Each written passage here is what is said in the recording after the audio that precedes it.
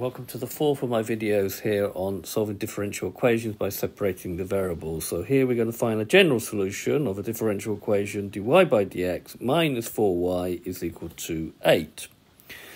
Okay, at first look, this looks a little bit tricky because we've got minus 4y here and an 8. So how do we actually separate the variables here? Well, this is the technique. So we've got minus 4y over here. So what we do dy by dx is equal to 4y plus 8, taking the 4y over here. We notice that 4 and 8 is a common factor, so we'll factorise it out. So we've got dy by dx is equal to 4 times y plus 2.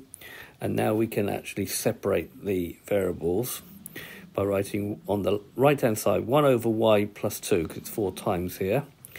Dy by dx is equal to 4. We will now integrate both sides with respect to x.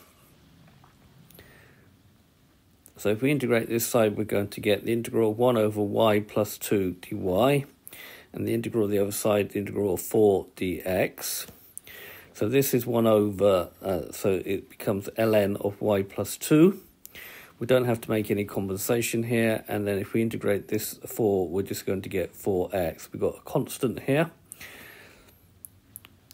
Right, we now use the idea that log a to the b is equal to c, implies a to the c is equal to b.